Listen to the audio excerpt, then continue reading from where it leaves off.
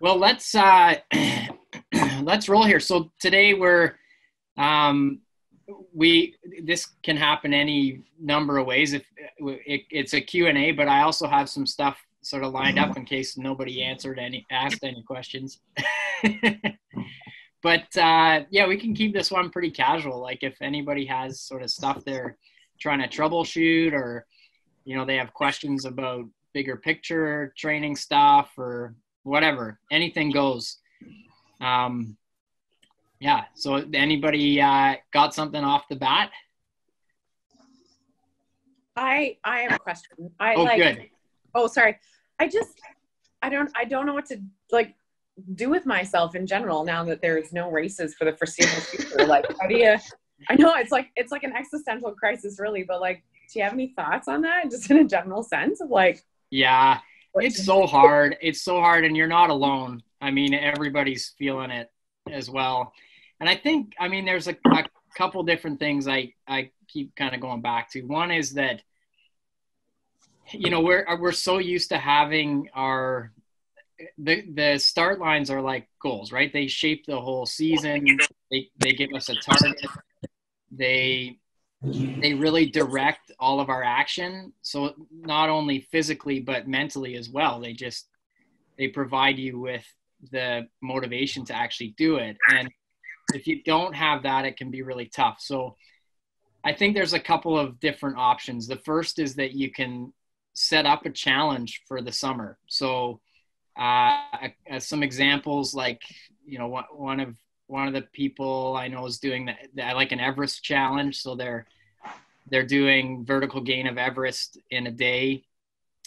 For those of you in Vancouver, this person's doing it on Mount Seymour. So that's 10 reps of Seymour, and she figures it'll take about 15 to 16 hours. And so there's an example of, like, she's super excited. She's super keen.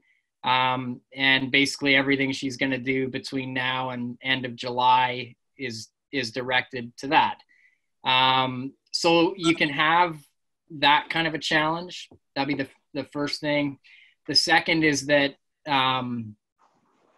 it's hard right now to predict when there will be definite start lines. I mean, I'll be honest with you, even though they are announcing sort of a fall schedule, I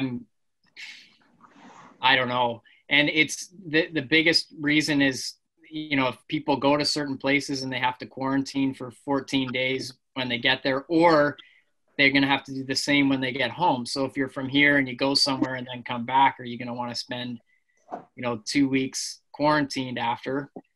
So I'm skeptical that there'll be a fall Ironman schedule, even though they have one, if I'm just being realistic. And I'm as skeptical that a February Kona is going to happen. I just don't know. I don't know how you're going to pull that off. And is Kona, like an island, going to want 10,000 people from all over the world landing on their shores? I mean, Kelly, you're shaking your head. You're in the medical community, so you probably know the answer is probably no. I think no. I honestly, like, just looking at numbers and stuff, and I've been chatting with one of my friends who's like, she works for Fraser Health, but she's a PhD in epidemiology, and she's just like, oh yeah, like, just looking at numbers and whatever and stuff, like, there's going to be a second wave. It's going to be in the fall. Like, it's, yeah. So basically, with it now, I'll throw that question back at you. With a second wave, given all the measures that have been taken, given the fact that borders are still closed, does that mean a second wave if you've sort of, if we're in BC or you're in Ontario or wherever you are, does that mean things are a little easier because, people aren't traveling here as much, or is it going to go back to what it was for May? March, April. Like, this is not scientifically based, but just the way that they're talking, if the numbers start to climb again, instead of being like, oh, we'll put this restriction and this restriction, I think if there's a second wave, it's going to be like shutdown, because we never did full shutdown. Right. And I think they will actually, like, there'll be like a full, like, that's it. Right. For like 2 weeks kind of thing. And I think that that's what they'll do to try and, like, nip it in the butt. Right. right? Kind of like New Zealand did that, didn't they? New Zealand Yep. went full lockdown and they've basically wiped it out. Yep. Yep. All right. So they're good. Yep. They're kind of back to functioning. Yep.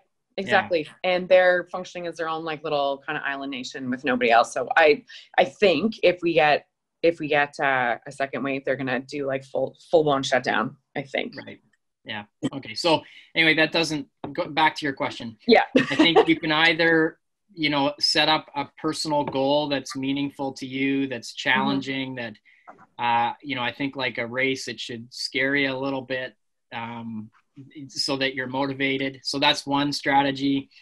The other is just to, the more purest sense of it is just to train for the sake of training because you like to be fit. And that one's more vague. It's a little bit harder to wrap your head around it.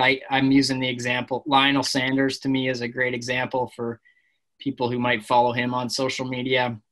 He's just, it's almost like he could care less if races are happening. He just loves pushing himself.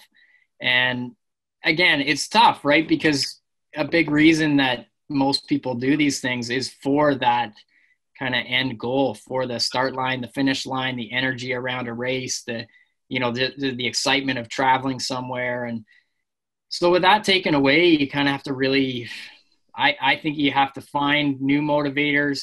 It's an opportunity to find, to discover an intrinsic motivation for, I think, the real value of sport, which is just pushing yourself and being fit and having structure. Like those are all the reasons that, at a deeper level, I think we do these things. And so there's an opportunity there, but I'm not going to pretend that it's not hard. It's hard to be motivated if all of the reasons you were doing this in the first place were like, okay, I got this event, it's in 12 weeks and here we go. It's a hard one to answer. I think everybody has to find their own motivation and figure out what that is. So if that's a challenge for you, like that you set something up. Another example, I have a woman that wants to try and break the age group record for an hour on the bike. So, like the hour time trial. So she's in her 50s and she's a great cyclist and she legitimately could do it. So this is her motivation now for the summer. And it's not an event. She's not getting ready for an event. She's got a route plan that allows her to, it's a loop around. Anybody been to Victoria? The University of Victoria has this about a mile loop, I think, that is like Ring Road, which basically just goes around the university. And at 6 a.m, it's vacant. Nobody's there. Well, nobody's there anyway. School's not really happening. But that's her mission now for the summer. So I don't know what to tell you there. It's such a hard answer. Those are good things to think about. I appreciate that. Thank you. Yeah. Like I think having some kind of a challenge is not a bad thing. We're exploring the idea of just having a fun challenge that people can do at the end of the summer, that on the same weekend that Ironman Canada would happen, which is basically just an Ironman over 3 days. So you swim on Friday, you bike on Saturday, you run on Sunday, no placings, no times. You just, you get a little finisher certificate, just something to point towards. I don't know. We'll see. We've still got a little bit of time here. So, yeah. Good question. Hard to answer.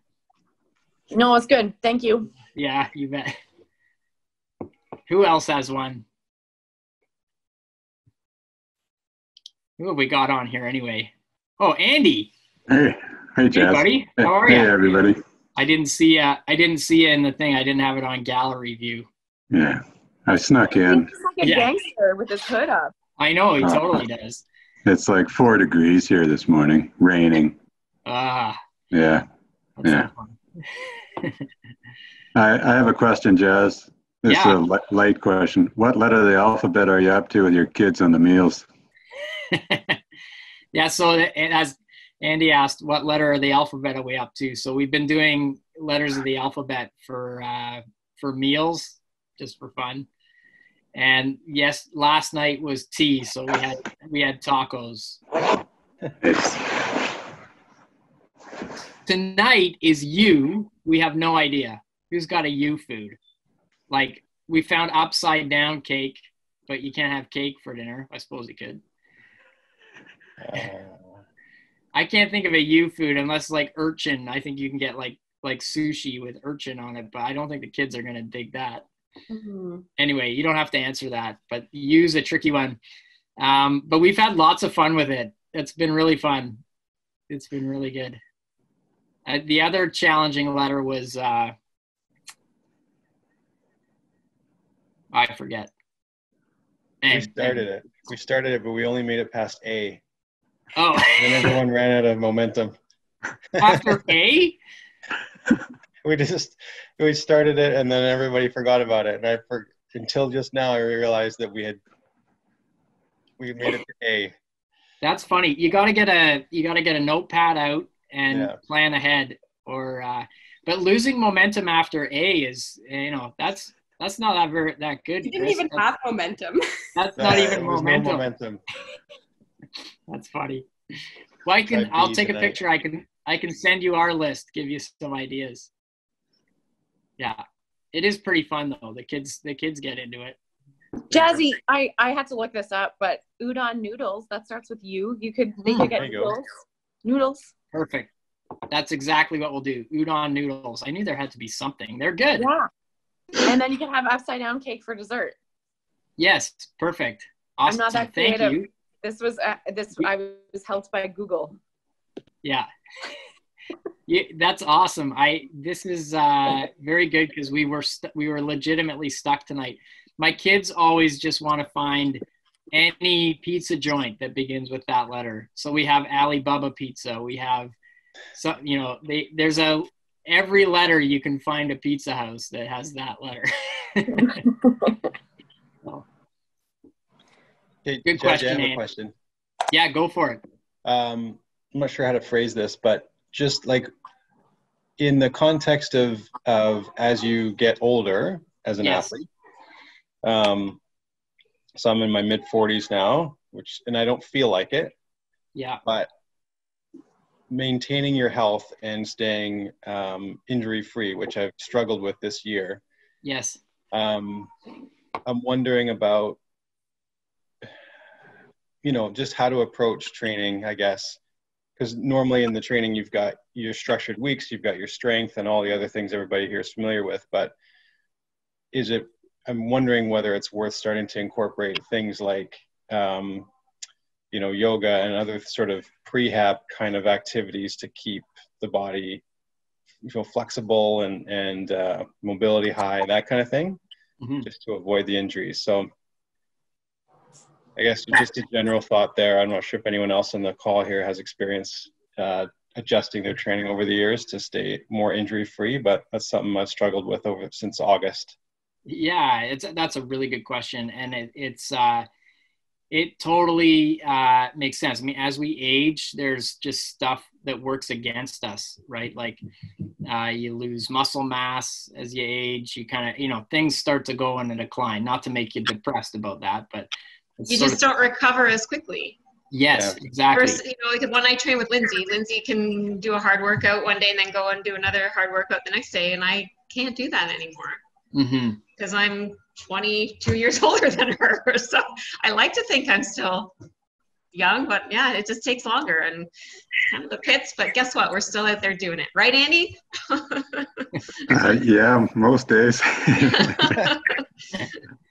Sorry to interrupt you, Jasper, but no, I'd rather, everybody. Voice of experience. I mean, you have to learn to take care of yourself and make time. And I am terrible at doing that. Honestly, I talk a really good talk.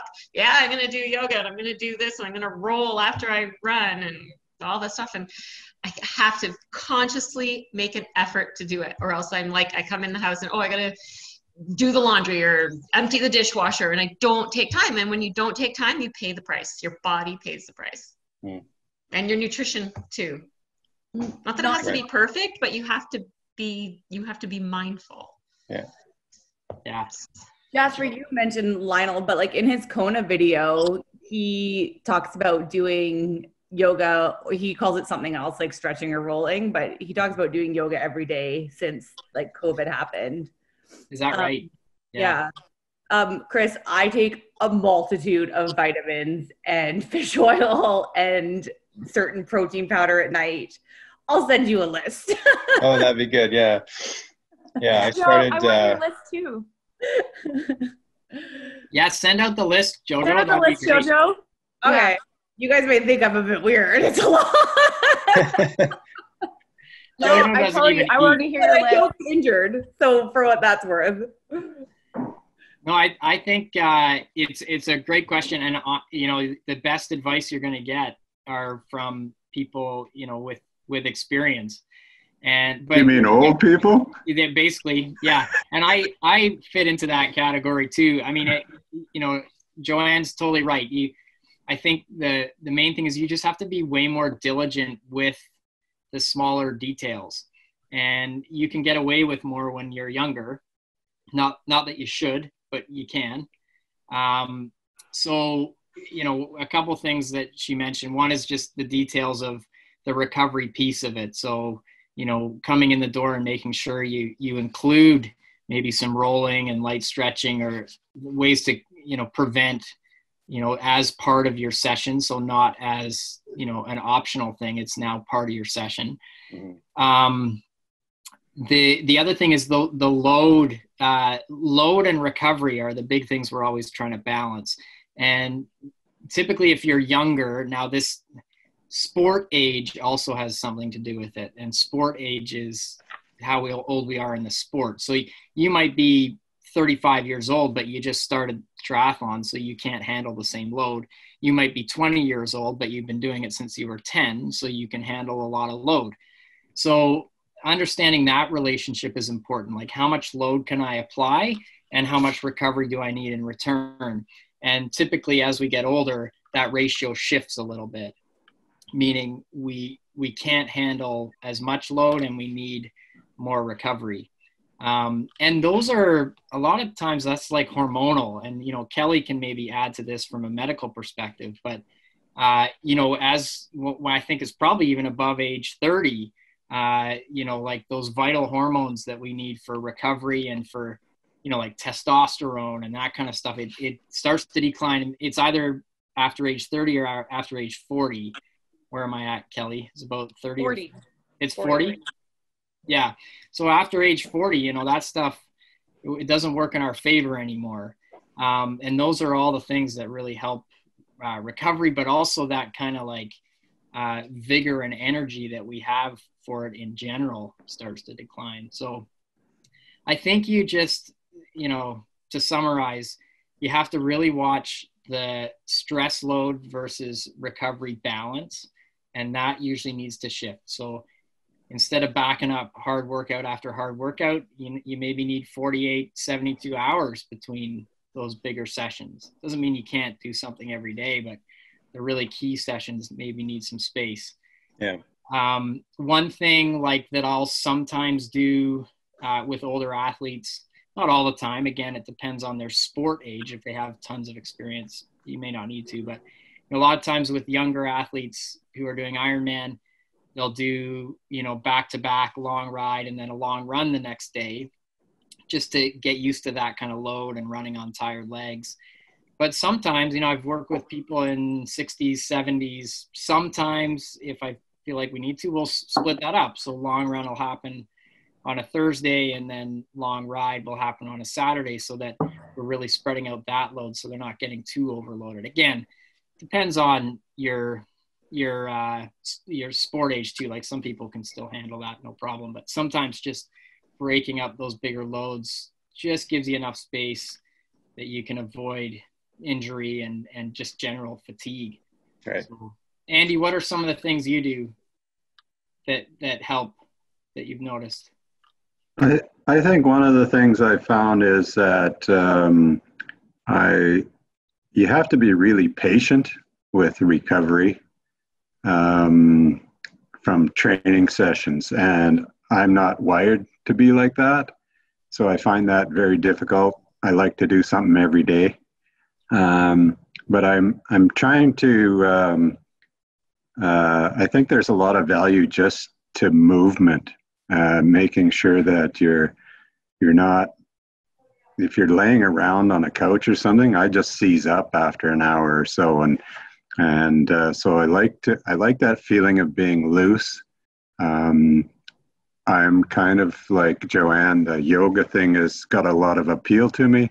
It's just been hard to kind of motivate myself to do some of it, especially when you can't go to a class. But it's a lot of the challenge for me over the past, say, 8 or 9 years has been finding out what your body can do as you get older.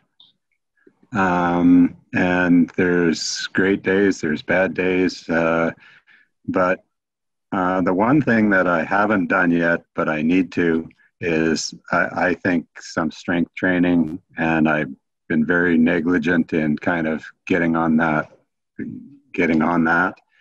But it's something that, looking ahead, I'm 63 now, so just trying to make sure that in 10 years I'll still be able to move around and go hike or go for a ride, do some running.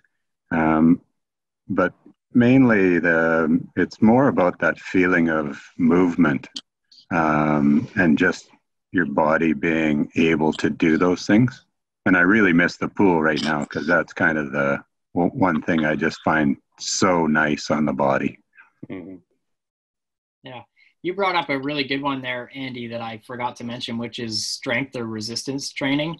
I think as we get older, this is really important, especially, even if you're not getting ready for a long distance triathlon or something that aggressive. I know even my mom's 70s, 80s, a bit of resistance training, even if it's not for anything in particular other than just it helps bone density. It helps just moving weight around is a good for you. So I'm glad you brought that up, because I forgot to mention it. I think it's an important piece. I think that one other thing when you talk about load is that you kind of, it's easy to go to the fallback workouts that you really like. So if you like going for a ride or a run, and it takes a big mental commitment to say, no, I'm not going to do that. I'm going to do some stretching, yoga, those types of things, when really in your head you're just saying, boy, it should be nice to go ride or stuff like that. So it's a commitment and discipline to do those other things. Yeah. Which is a challenge. Yeah.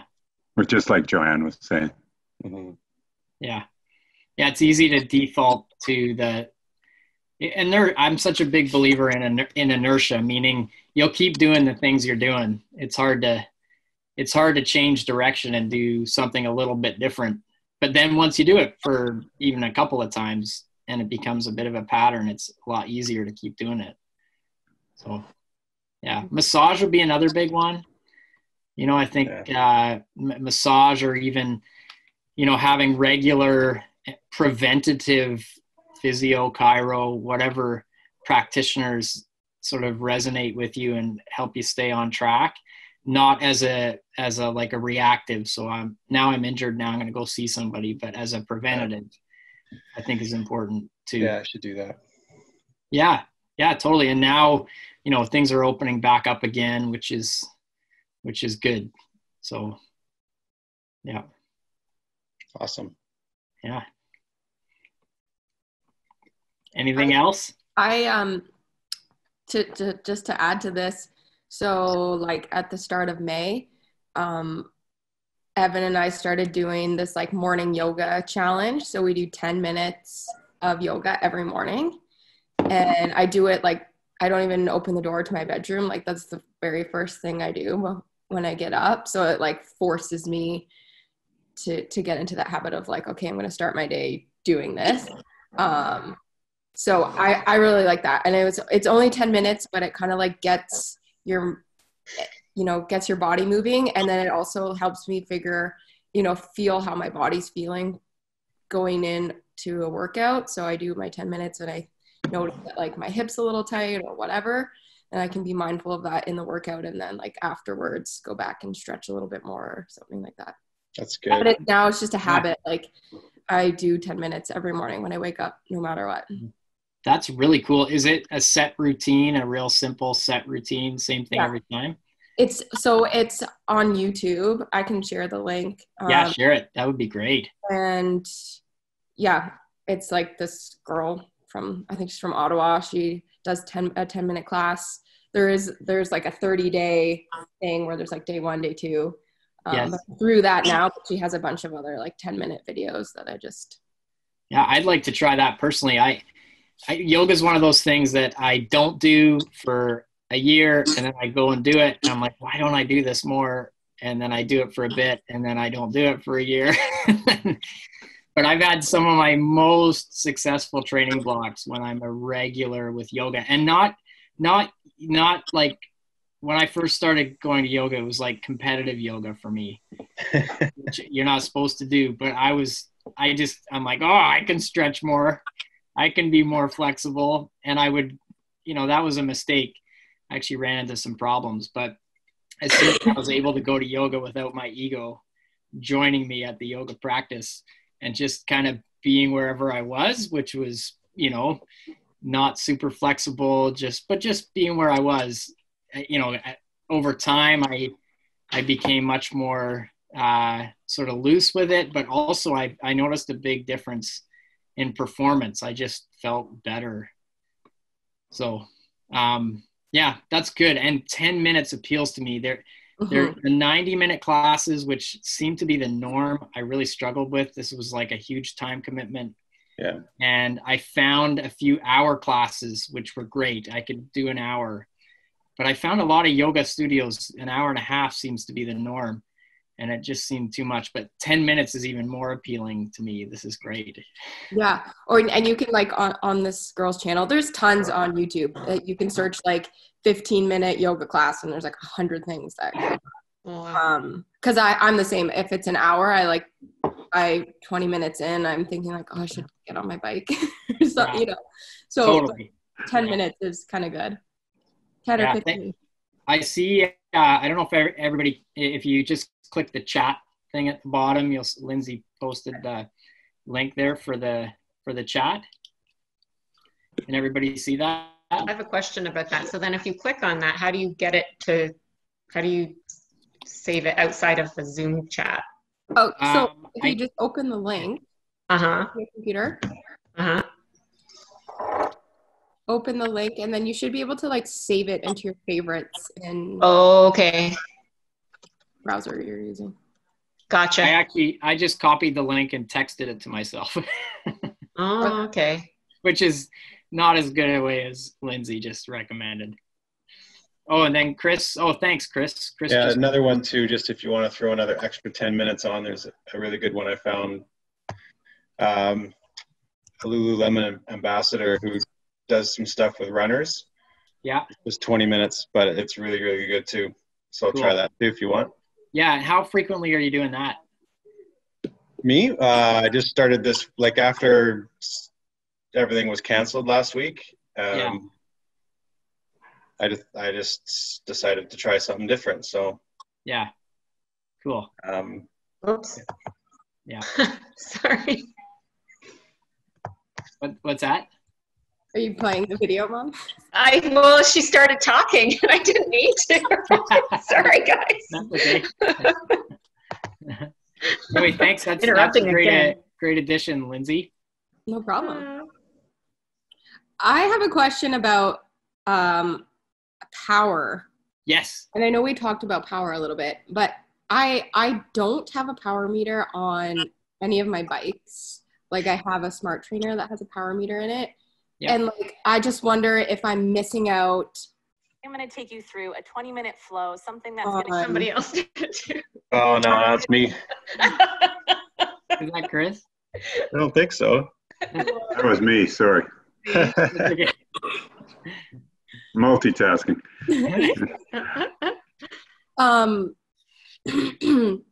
Yeah, if I'm missing out on some like training benefits from not having it on my bike when I'm riding outside? Yeah, good question. So just so everybody heard that one. So Lindsay has Power on a smart trainer, but on none of her other bikes. And is she missing out on a training effect or benefit by not having on her bike? So I'll say the answer is yes and no.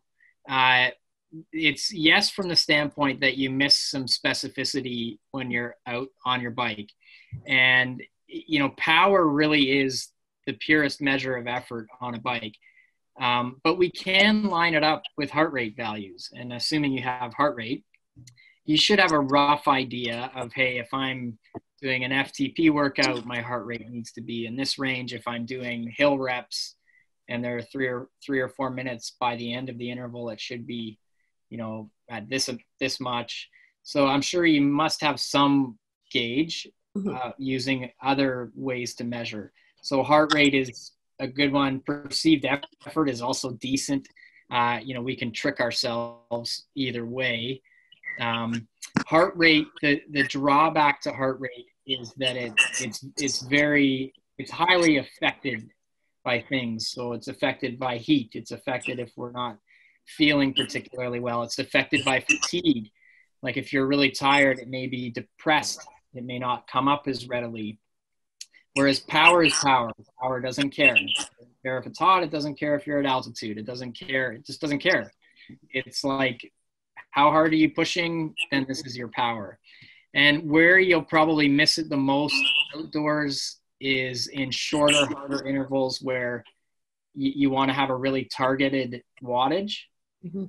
You'll miss it less potentially like on a long endurance ride. Power's still useful, but you can lean a little bit more on something like heart rate because it's pretty stable. And if the effort is not, really high, then, you can pretty much be in the ballpark for most of it.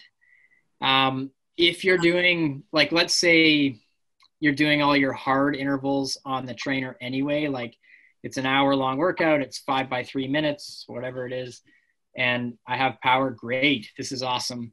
And now I'm going to take it out on the road and I'm going to, I've got 3 hours, endurance pace, and I know I need to be between 130 and 140 heart rate or whatever it is, then this is still good. So again, it's not a definite answer either way. Power is great. It's specific. It's, it tells you exactly what's happening, and heart rate can be a little misleading at times, but I would say most of the time it's totally good. And perceived effort also solid. I mean, I always use the example, like I've been in this sport since the early 90s. And when I started, heart rate monitors were new. Polar was the only provider. And even those were kind of sketchy. They didn't always work.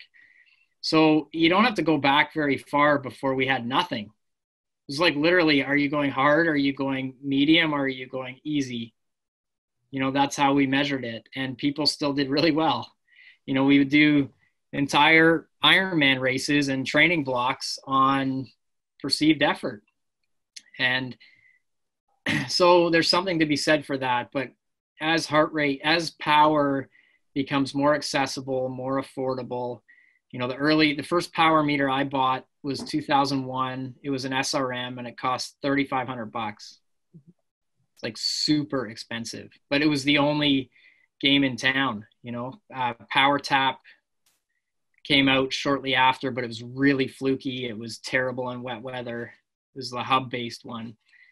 SRM was like the gold standard, and they had the patent no one could copy how they were doing it. So everybody used it, but you really paid for it. And now, I mean, I don't know how many power meters there are. There's dozens, and they're much more accurate and they're much more affordable. And so I think eventually if you can get into one, it's worth it. Mm-hmm. But I would, like, if you're prioritizing financially and, you have $1,000 to spend on something that's going to make you faster, I would probably go with like good race wheels first.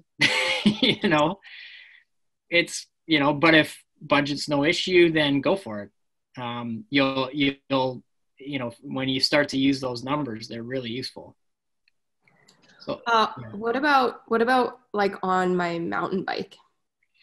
Yeah, I'd be less inclined. That would probably be the last place I would put it, even if you're racing, because mountain biking, look, if you're climbing up a steep thing, you're going to go what you need to go to get up the thing. It doesn't really matter what power you're using.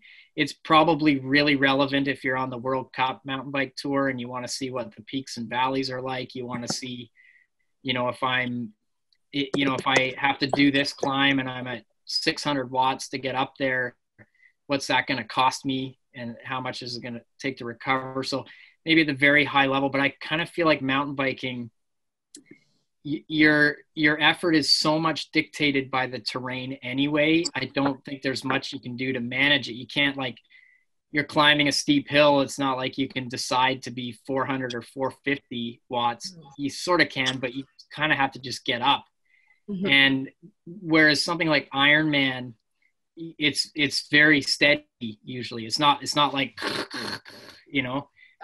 so Ironman is much more important to manage your effort appropriately and know that, hey, if I'm at this wattage, it's costing me this much carbohydrate fuel. It's costing me this much energy. And I need to know that because I'm going to be out here for 10 hours or whatever.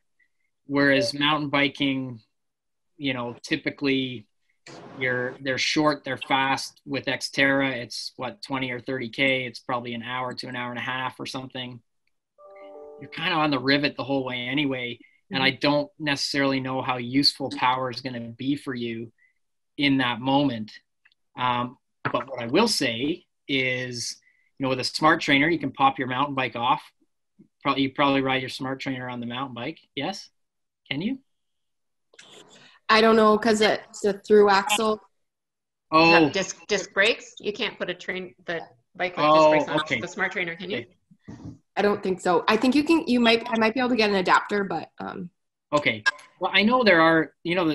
So are you using a smart trainer where you take the back wheel off? I'm pretty sure I've seen mountain bikes set up on those. Yeah, I'm sure you can. I would just have to get some adapter. So, but anyway, forget I said that. Where power's useful, like let's say you're getting ready for an Xterra mountain bike event, that in that event you're going to be faced with 30-second to 3 or 4 minute efforts that are pretty high, right? Mm-hmm. Like it really is a roller coaster of effort. And now you're descending and the pressure's off your legs a little bit, but it's still aggressive. You have to be really aware. Heart rate probably doesn't come down too much on some of those descents. But where you could gain is to say, like, okay, maybe the set I'm going to do is 10 by 30 seconds, like really hard. And I know that if I'm climbing some of this stuff in an Xterra or a mountain bike race, I'm going to need to be 400 to 500 watts for that amount of time or whatever it is for you. And then, you can use power on the trainer, even on your road bike, to accomplish that goal. Works the same energy system. Yeah, you get on the mountain bike, the position's a little different. So, but muscularly it's more or less the same. So yeah, I would, if you're going to get power, the last place I'd put it is on your mountain bike, unless you were only racing mountain bikes, and then maybe it'd be useful. But even if you went for a mountain bike workout, I suppose, like if you're doing hill reps and you're trying to hit a certain wattage, yeah, definitely. But even if you came back with an Xterra race file on, like a power file for an Xterra race, it'd be all over the map. You know? What it would tell you is your highs and lows. It'd be like, oh, you know what, you're actually, hitting 600 watts sometimes during these. So we need to make sure you're ready for that. That'd be useful. Mm-hmm. Okay. But more useful, I think, on a road bike or tri bike. Mm-hmm. Again, unless it's just like, it's all good, I'll put them on everything. but won't be doing that right now. yeah. But I have my time trial bike, and I have a road bike and my mountain bike. So my plan is I'm just going to keep my time trial bike on the smart trainer for now, because I'm not going to be racing on it. Then I can do those specific like whatever dictated workouts on the trainer once a week or whenever when I need to, but then also go outside and ride my mountain bike for longer rides or road bike or whatever. Totally. Have both. Yeah, I think that's great. That's a great way to do it. Yeah, perfect. And like, as far as doing those specific trainer workouts, like, it's nice to ride outside all the time, but do you recommend, like, once a week being on the trainer, or twice a week, or whatever? Like, yeah, really specific. So a trainer is like obviously great bang for your buck. You can typically, volume wise, you can about 65 to 75% on a trainer is the equivalent to on the road. So what would that, maybe 2 hours on a trainer is equivalent to the same rough load as 3 hours outside in terms of energy cost. Where I would use a trainer, even in the summer, if you need to, is for those short specific sets. Mm-hmm. So I'm doing like a VO2 max set is 5 by 3 minutes. And I really need to hit a specific wattage for these to get the training load, that like the trigger, the training stress trigger that I need. Then this is really, really useful. The other place it's really useful is if you have somewhere with good resistance. So if you're going to do those shorter, harder intervals, it always has to be somewhere where resistance is a guarantee and it's constant. And you're going to get that on a trainer, and you're going to get that on a hill. And anywhere else is tough. Like, think if you go out and do 5 by 3 minutes on, rolly terrain or flat, perfectly flat is fine. But even that, you kind of run out of resistance a little bit. Whereas on a hill, it's a guarantee. So I think for those, that's your most useful place to have a trainer. And I would encourage you to do it. You'll be super strong. You can bang out that workout specifically to what you need without any issue. It's just really efficient way to get the work done. Mm-hmm. Yeah, mm-hmm. For sure. So, but then the long stuff, get outside, but you'll see, I mean, like, I use Lionel as an example for a lot of things, because I think he's just kind of hardcore, and he's got a pretty cool attitude about stuff. That guy spends like a huge amount of time on the trainer, and I can guarantee he's doing that for a couple of reasons. Maybe some, I don't know. Maybe safety's one for him. Who knows? But one of them's probably that he has the wattage numbers he wants to hit, and on the trainer he can do it without issue. On the road it's fluky. Maybe he has the right hill to do it, but on the road maybe you have a headwind or a tailwind and it's affecting things, or there's stop signs and traffic lights, and I don't know, you get a flat. I don't know. Like, he just probably likes to be so regimented. Mm-hmm. But that also takes a pretty unique mental state to be able to spend 3 to 5 hours on the thing. Oh God, yeah, like 2.5 hours is like my limit. After that, I start to just like lose it. Yeah, it's a harder place to spend time. Yeah. But you also do mentally toughen up to that as well. Yeah. Again, it's like anything. I remember my first trainer rides of the year. They're like the open water swims. You're like, it's got to be 20 minutes, and it's like 90 seconds. And you're like, right? Yeah. It's a weird thing. We mentally kind of get over it. And then through a winter of training on the trainer, 2 or 3 hours was never a problem. Just kind of went by. So, yeah. And so, like over the winter, most of the longest ride really I would do on the trainer would be like 2.5 to 2:45. Yeah. But like I didn't have any long Ironmans on my schedule. Would you, if you were training like for an Ironman, would you go longer than that, or would? I think if you're getting ready for an Ironman and the trainer is your only option, right, You have to. I think 2.5 to 3 on a trainer to get ready for Ironman is a little too short. Like I think I'd be pushing people up around 3.5 to 5. And again, if you're equating that to outdoors, about 65, 75%, let's say 70%. So you need to add 30%. So, a 4-hour ride is probably the equivalent of, somebody do math for me. Is that about 5 or 6? Which is about right? Like most people are going to be riding between 5 and 7 hours. And, like the thing with that endurance mileage is maybe the toughest thing to get indoors because of the mental side of it. One of the I work with a guy in Toronto, and he never rides outside, and his mental tolerance for trainer rides is about 3 hours. And that's our most challenging thing, is it's really hard to get. He works too, so he's got a 9-to-5 job, and this is tricky. But he's also a pro, so he's competing at his competition is in Arizona, probably riding 15 to 20 hours a week. Right. And to do that would require 5 3-hour trainer rides a week. Like, this is like impossible for the guy. He doesn't have the space for it, like in his life. Mm-hmm. So he misses out on this massive aerobic component you get by being able to do that. Even the best half Ironman athletes on the planet, my guess would be at least 10 hours on the bike a week, at least. And usually they're living in climates where they can do it outdoors, so mentally it's easier.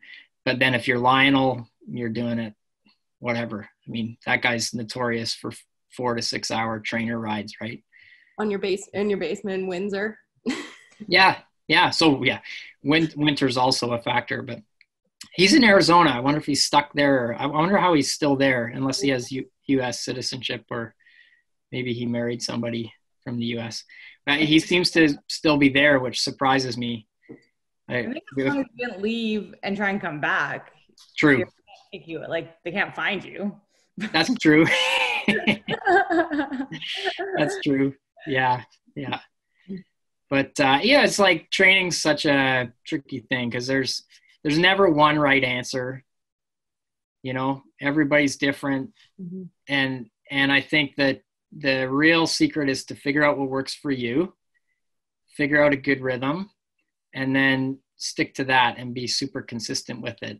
And, given where you live, I don't know what your situation's like for, good hill workouts or whatever, but I think for the harder stuff, trainer might be your best bet, for shorter, harder intervals. Mm-hmm. And then on the longer stuff, get lost on your mountain bike or road bike and explore and have fun and keep it pretty organic.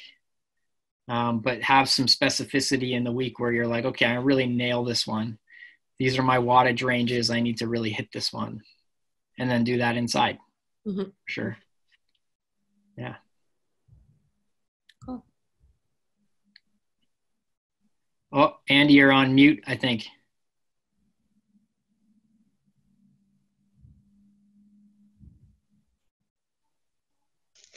Andy, how you doing? There we go. I'm good. That's a rookie move there. Yeah. Or an old man move. Just on this thing about power. Yeah. It's a fascinating thing to me because, I started these in like 82 and there was no power. You just rode, you had like 8 speed bikes and that. But,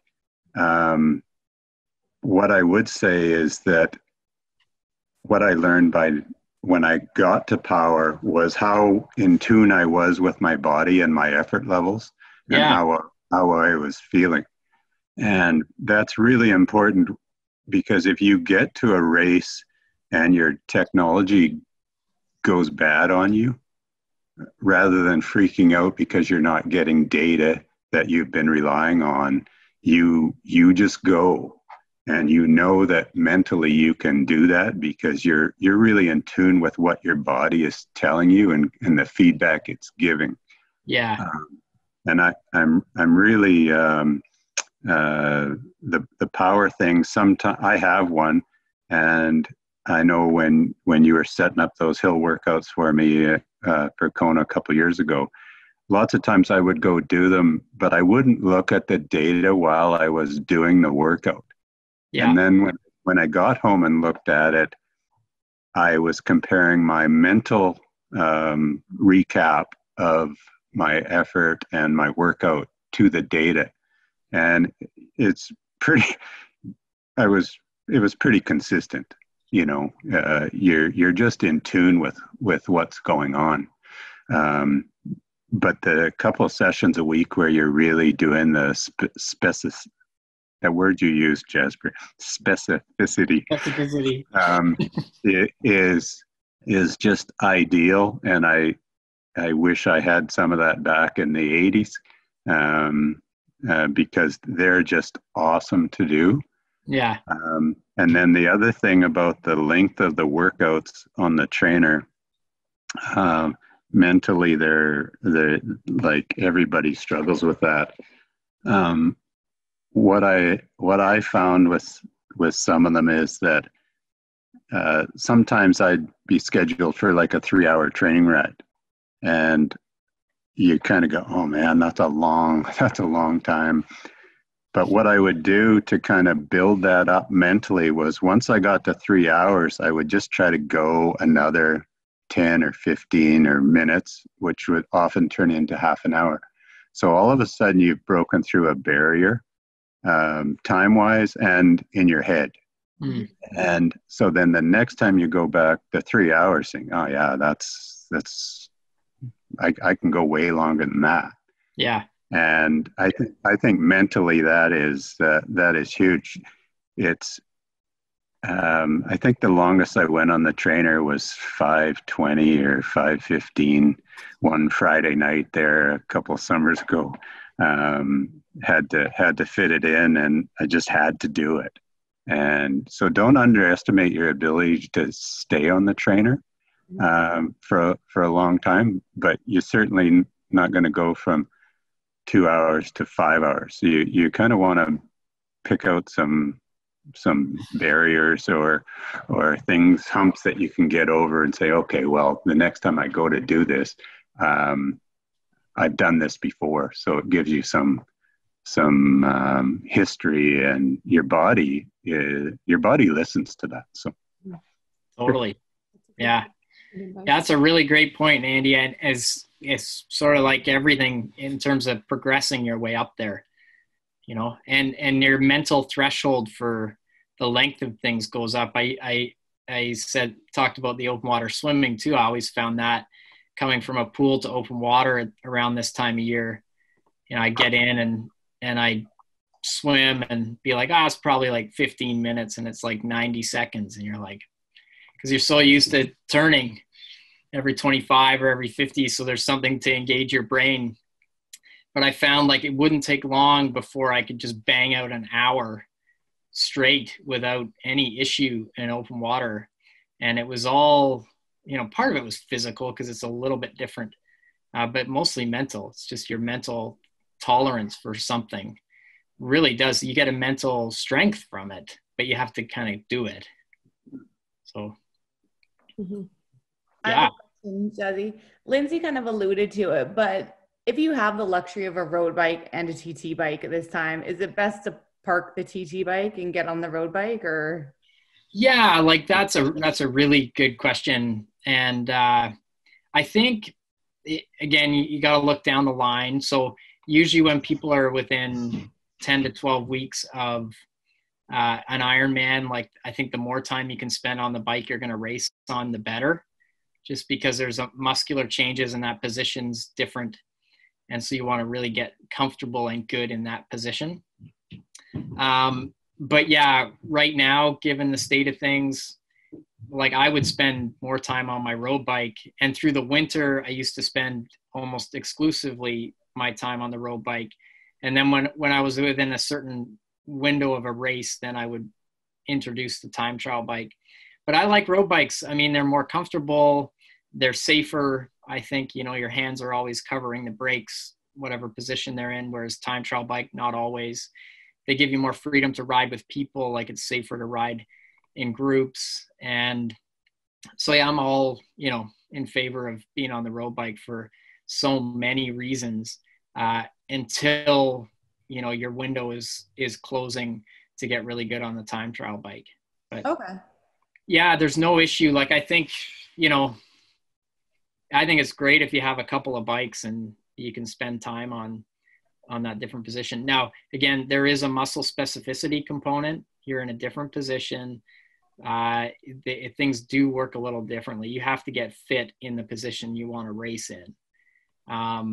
But it's close enough that if you spend all winter on a road bike and then move to a TT bike 6 to 12 weeks before, you should be fine.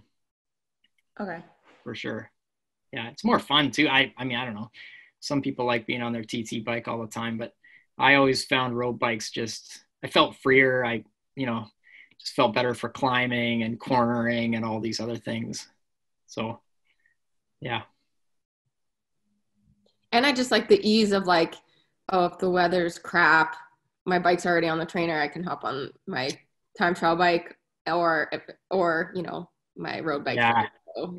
Yeah, I like that strategy. I used to do the same thing, actually. So in the winter, I'd have my TT bike always set up on the trainer, ready to go. So there was no resistance for me to have to get on that thing. I could just get dressed and go.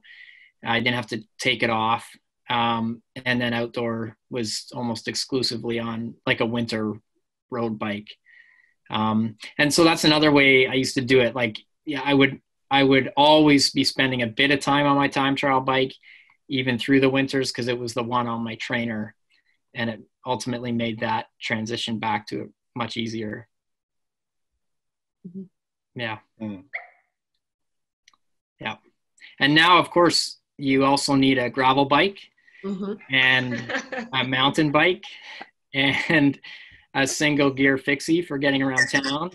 And I totally want to get a gravel bike. It looks so much fun. And like 3 times this week, I've ridden to like the end of the pavement. And then I was like, I need a different bike to keep going.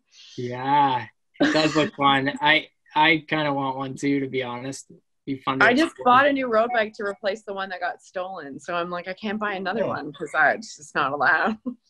Can you put gravel tires? I think, did I ask you that, Lindsay? Can I put gravel tires on my road bike? So I think the limiting factor would be rim size. Yeah. What if I just got a different set of wheels? Because it's got disc brakes. Yeah, I'm not technically like. There has to be enough. I asked this because I was thinking about doing this when I got my bike, and there has to be enough clearance for the wheel. And then the other thing is that apparently the gravel bikes are like a little bit more rigid than like the carbon road bikes, so that you can like, you know, withstand the thing. So they're sort of interchangeable, but not quite. Like the guy, when I was buying one, actually sort of said the more like a reasonable thing to do would be to get the gravel bike and then put slick tires on it and ride it like a road bike. But then I felt weird about buying dropping $5,000 on a bike for something I like never tried before. So I ended up going like the other way. But yeah, we had like long discussions about this. Well, I think maybe it would depend on like what kind of gravel you want to ride. Like if you're be in like gnarly, like hardcore, really bad back roads, then might be. I don't think so. I kept thinking in here in Halliburton. Yeah. I don't know that. I would talk to somebody at a shop. Mm-hmm. That's a question. So, you know, Jeremy, who pops in here, does our sessions, like he has made it explicitly clear to me, and I think on the sessions, he's like, use me as your equipment guy. If anybody has equipment questions, like, so I'll send an email to him and copy you, Joanne. Okay. And then he can answer that question, you know, from a guy who had a bike shop. Perfect. Thank you. Yeah. Perspective. You'll know. Good. Good stuff. Yeah. Guys, thanks for the chat. I have to jump off because I have to go to work. Thanks for jumping in, Kelly. Bye, Okay. Kelly. Thanks for the info. Bye, guys. See ya. Bye. Bye. I have to jump too because my daughter needs the computer for a Zoom call. Yeah. Cute. But this is great, and never hesitate to fire questions, our way if you have any. But this was good. I was a little worried. I at about 7:59, I was like, I don't think anybody's coming. And then all of a sudden, everybody popped up. Boom. Good. These are great, Jasper. right. Thank you. Yeah, Thank you. that's great, you guys. Thanks so much for jumping on. It's always good to see you.